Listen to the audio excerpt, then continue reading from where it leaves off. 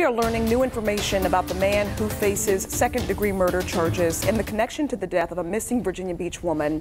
Investigators reported 40-year-old Marie Covington missing on August 20th. Well, Casey Baylor found newly filed court documents here and brings us the very latest. Casey, what have you found out? Well, Bethany, Norfolk police found Marie Covington dead Saturday night off Galt Street in Norfolk. Hours later, Virginia State Police troopers arrested Gary Morton on traffic charges. Now, these newly filed court documents also tell us about the chase that led him behind bars.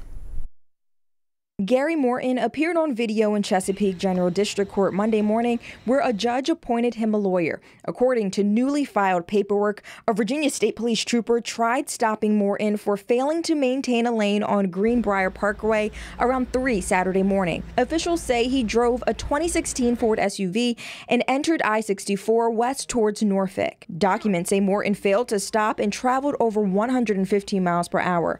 Troopers say the SUV stopped at a junkyard parking lot in Norfolk, and Morton got out of the car and ran away. Paperwork says the state trooper noticed Morton hop a fence to Pennington Road and later detained him around 4 a.m. Investigators say they found 2 semi-automatic pistols in the car, but documents say Morton doesn't have a concealed carry permit. Detectives say they also found an open bottle of alcohol in the car and noticed a strong smell of alcohol coming from Morton's breath.